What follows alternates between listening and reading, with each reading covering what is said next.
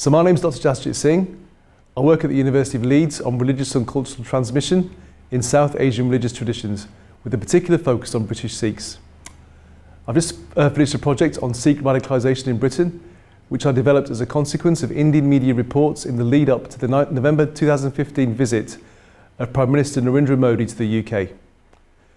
In this project, I investigate the idea, context, framing and reality of Sikh radicalisation in Britain.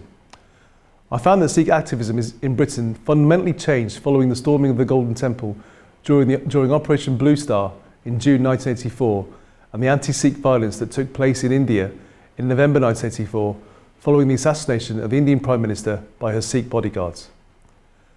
From a community who supported India and who focused on campaigning for the right to maintain Sikh symbols in Britain, the anger about 1984 led many Sikhs in Britain to protest about the lack of recourse about these incidents.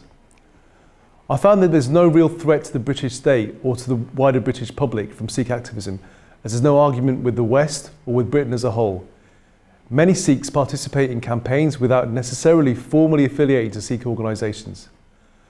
Most incidents that have taken place have been Sikh on Sikh issues, and these instances of Sikh on Sikh violence are most often a consequence of the contested nature of religious authority within the Sikh tradition and/or local power politics, most often as a consequence of personal and familial disputes. Sikh activism in Britain is usually focused around campaigns targeting specific issues.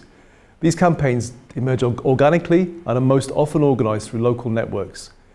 Issues are now most often raised and circulated through Sikh broadcast media and social media.